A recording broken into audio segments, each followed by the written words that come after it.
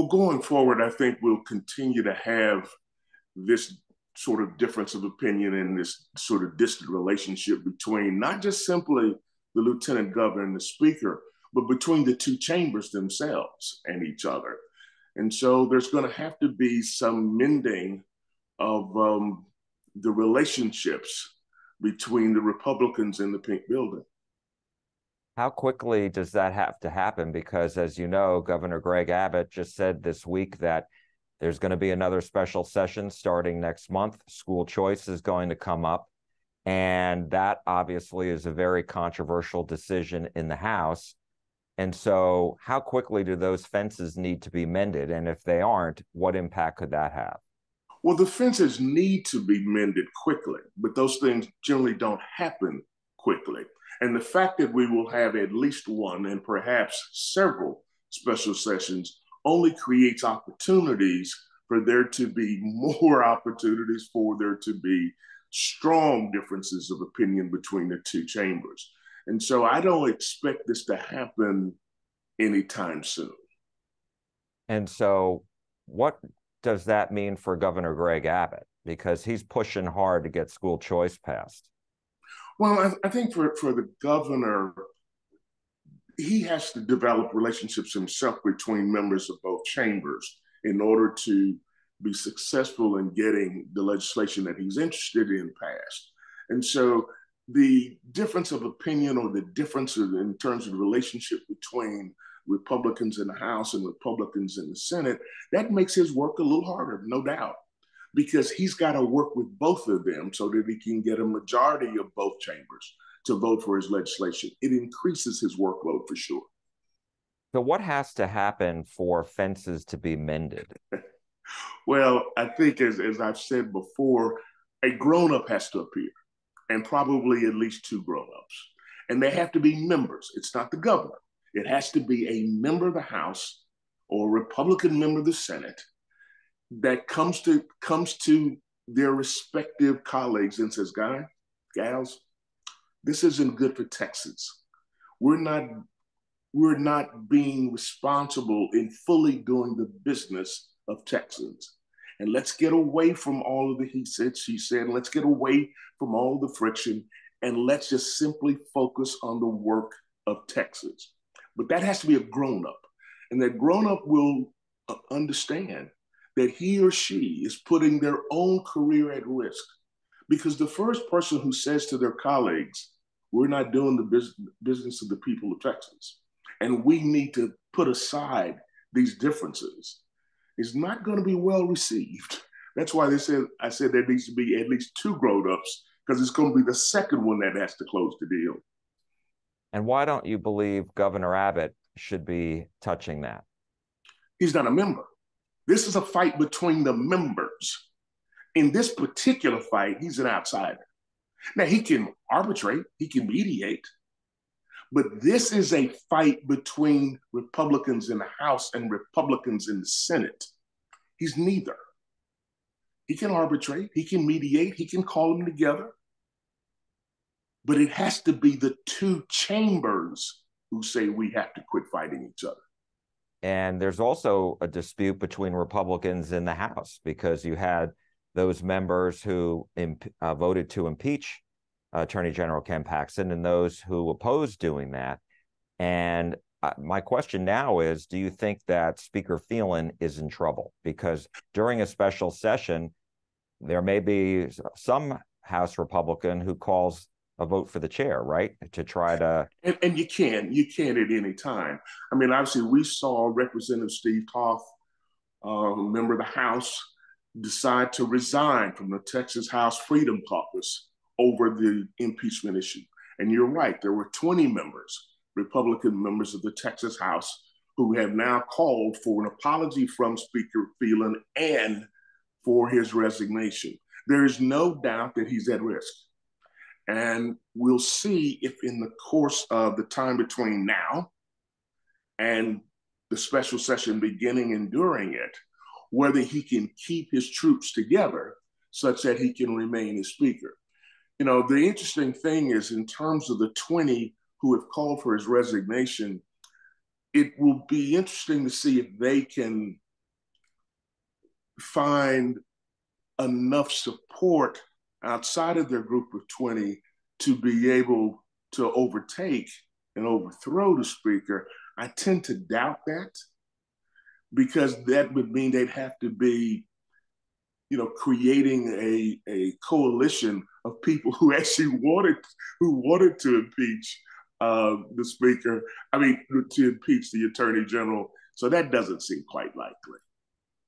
And one of the things, I don't know if you had a chance to watch Ken Paxton's interview with Tucker Carlson last night, but one of the things that he said was he talked about the fact that in the Texas House, he blamed the Biden administration, he blamed Texas Democrats for causing all this and having an impact on Speaker Dade Phelan. And so my question is, they were discussing about the fact that the House, there are Democratic chairs of committees, et cetera. There's been a lot of internal friction within the House GOP and the Texas GOP itself about whether Republicans should be the only ones to chair committees and whether Republicans should be the only ones to actually vote on a speaker instead of having Democrats. And so I'm wondering, do you think that this will reignite all of this and perhaps lead to a change this time around? It has been the custom and the history of the Texas House that chairs came from both parties. No matter who the speaker was, the speaker could have been a Democrat, the speaker could have been a Republican. I don't foresee that changing anytime soon. And I did not see the Attorney General's interview last night, but I have read news accounts about it. But I don't see that changing. And talk to me a little bit about the broader disruption that this impeachment has caused within the Republican Party of Texas. Would you describe this as a civil war in the Republican Party? Well, Jack, I said when President Trump got the nomination in 2016, and I definitely said when he got the nomination in 2020, that whether he won and was returned to the White House or whether he lost and became a private citizen, we as Republicans were going to go through a civil war. And we're in the midst of a civil war today. We're in the midst of a civil war to determine the soul and direction of this party.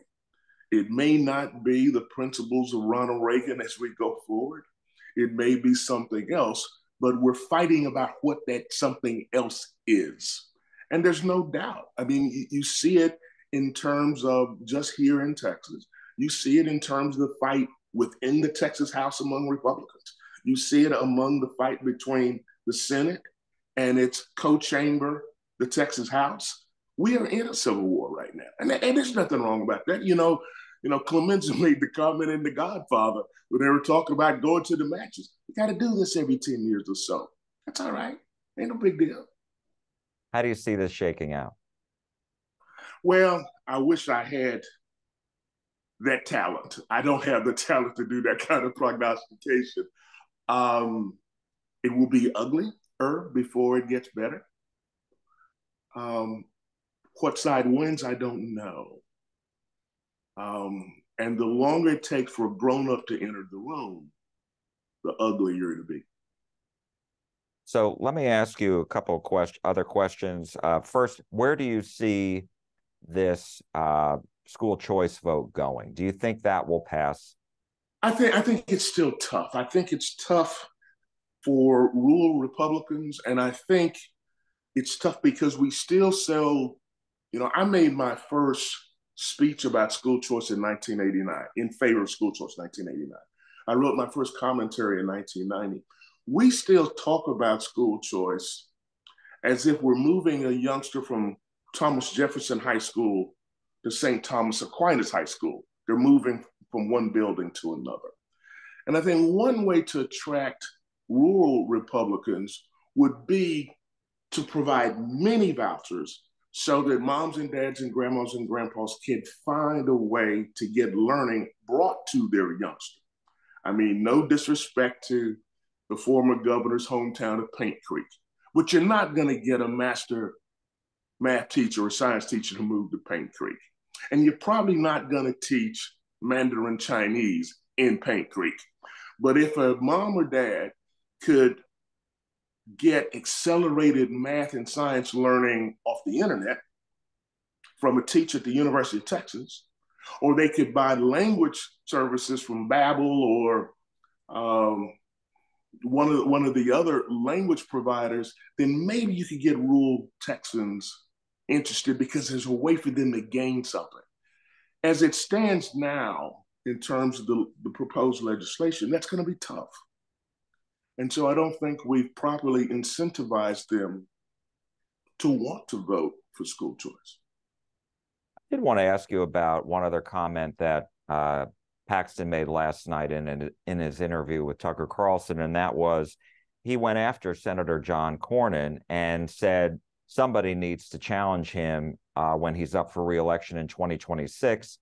And Carlson at one point asked him, well, why don't you do it? And he said, everything is on the table. What do you make of that potential scenario of a primary challenge between Senator Cornyn and the AG? Number one, I take the AG at his word. Everything is on the table. And number two, that would be a very, very interesting primary, because Senator Cornyn has not had a legitimate populist opponent from his right hip. And this would be one on his right hip. This would be somebody who comes with a significant part of the Republican primary voting strength in his pocket. So that would be an interesting challenge for the number two ranking senator in the United States Senate. I did want to ask you to put on your former Texas Education Agency commissioner hat for a second. There are a number of school districts in our area, and I guess across the state, who are suing the Texas Education Agency over two things: Robin Hood, and also the changes that are being made through the A through F accountability system, the letter grading that the state provides for school districts and their progress. And so I'm wondering, what do you make of those? I would say to school officials, good luck with that. Why? You know, the TEA lawyers deal with these very, very same issues 24/7, 365. District lawyers deal with these issues maybe once a decade. I was sued probably 30 sometimes when I was commissioner. At the end of the day, never lost a one. You always lose in state district court in Travis County, then you appeal it up to the Court of Appeals.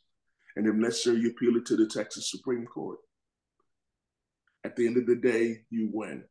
In this particular matter, when I was commissioner, you did the review annually, and now the legislature, I think in 2017, said that the commissioner has to make his review every 5 years, and this happens to have been the 5th year. And the argument that you could progress and still have a lower grade because you didn't meet the cut score ranking, that happens. You can see where that happens all the time. So I don't see a lot of success coming from the A through F lawsuit. I know it's troublesome for superintendents and principals, and perhaps even moms and dads, even the kids themselves. But I don't see a lot of success coming from that lawsuit. And what about Robin Hood, the challenges to Robin Hood?